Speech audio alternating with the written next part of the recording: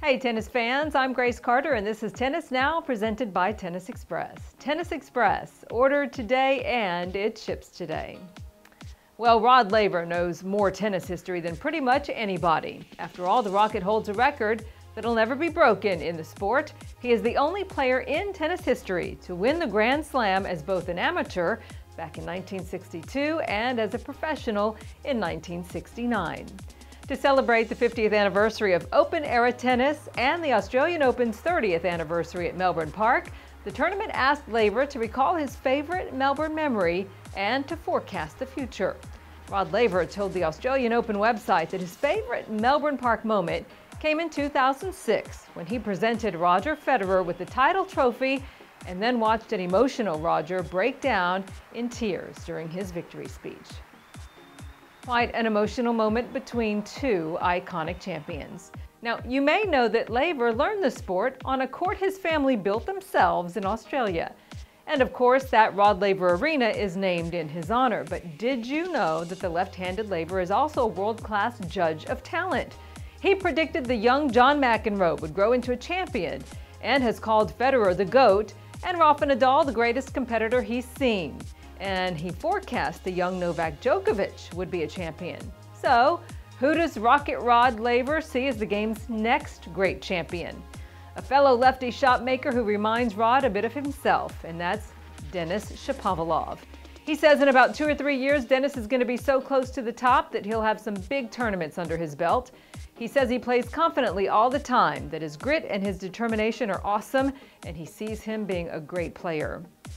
Laver was on hand watching Denis play the inaugural Laver Cup in September and saw the all-court style he played in the young Canadian.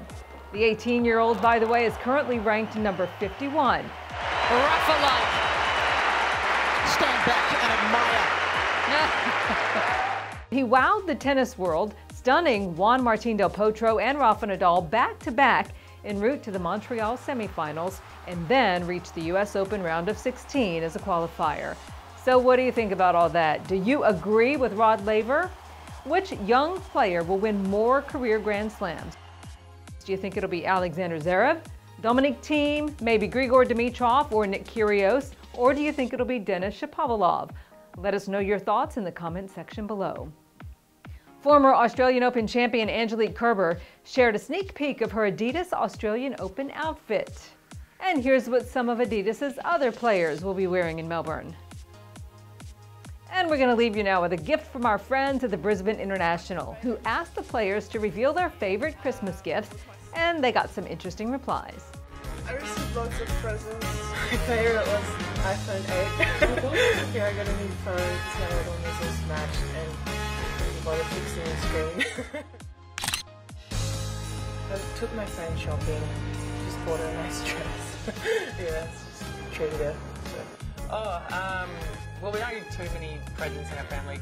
I received this really special backgammon board. It's something that I've started playing over the last 18 months a lot. We've got one grandchild. Well, my parents have got a grandchild. I've got a nephew, and he got very spoiled. So I went for a holiday down to Tassie this year, and I gave him a Tassie Devil stuffed toy. I received a bracelet from my parents, and I offered a ring to my mother that I really liked, and so she was very happy, so it's most important. Yeah, there was one stage she needed to go somewhere and she couldn't go without Tassie, so I felt pretty happy about that. And that's our news for now, everybody. I'm Grace Carter. See you next time here on Tennis Now.